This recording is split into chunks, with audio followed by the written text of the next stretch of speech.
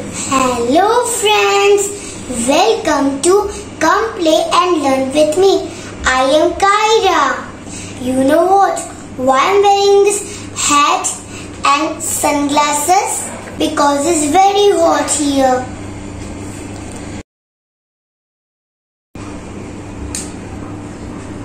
So let us start. In hot region, the temperature is very high. These regions have very little rainfall, so there is less water. In hot region, there is sand everywhere. You know, only cactus plants grow in hot region because cactus needs less water to grow. Now let me tell you about hot region animals. Camel. Camel is called sheep of the desert. You know why? Because it carries heavy loads from one place to another. Camel stores fats in their humps. Because of this, they can live for weeks without food. Camel have 3 sets of eyelids to protect their eyes from sand.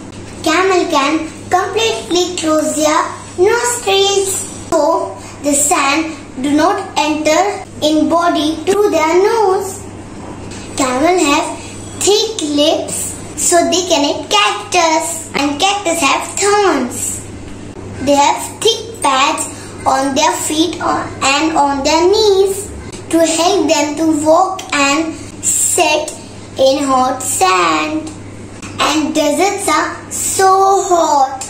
Sahara Desert is the largest desert in the world. Friends, do you like camel ride? Now the second animal is fox. Fennec fox, desert fox or sand fox. We can call them any name because they live in sandy desert. These fox have long ears which helps them to hear the sound of prey so they can catch them. Desert fox are active at night. They hunt their food at night. They eat both plants and meat. They are tiny in size even when they grow up.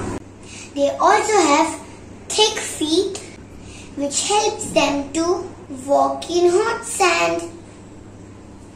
So these were few lines on hot region and their animals.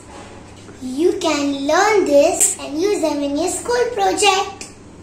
Hope I have shared good information.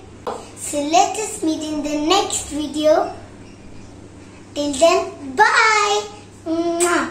And please like, comment and subscribe our channel.